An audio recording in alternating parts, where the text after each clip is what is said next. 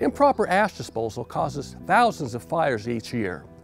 With the continued use of wood-burning fireplaces and stoves, along with an increasing use of outdoor fire pits and other heating devices, Truckee Meadows Fire Protection District would like to remind you of the proper way to dispose of your leftover ashes.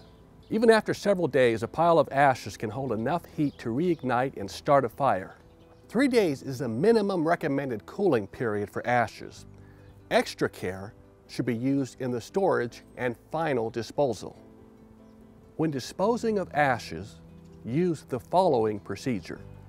All ashes should be stored in a fire-resistant metal container. This helps prevent air from blowing through and disturbing ashes, which can leave hot coals exposed for reigniting.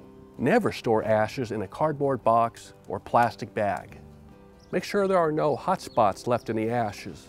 This is done by soaking them in water and stirring. Wet down the ashes and any wood pieces in the can. Use enough water to saturate the materials in the bucket so they are thoroughly wet. There's no need to have standing water in the bucket, but it doesn't hurt.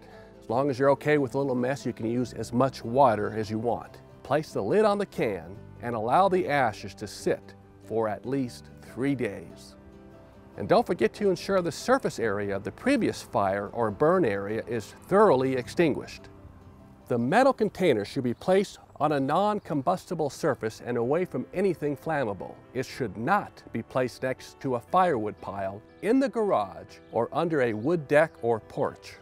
After sitting for at least 3 days in the metal container, cautiously check the exterior of the can to ensure it is cool to the touch. If so, the ashes are then safe to dispose of in your trash.